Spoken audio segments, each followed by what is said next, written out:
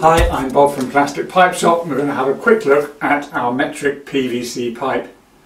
Our metric PVC pipe comes with a plain end on one end and a flared socketed end on the other end. So you could very easily glue another piece of pipe straight into the end of this without having to buy a socket to add onto the system.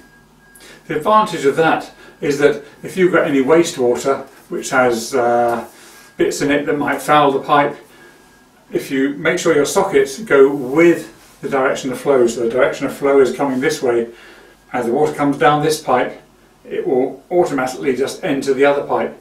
If you had this the other way round and the flow was coming this way, then you've got the end of the other piece of pipe which can then catch bits in the water and you can end up with a build-up of debris beforehand. So it's a much more hygienic system and clean system to have your pipe which is coming in this way. Imperial pipe, unfortunately I think, is only ever manufactured with a plain end on both ends and not with this nice free socket you get with metric pipe. So there you go, that's our metric PVC pipe. Thanks for watching, bye.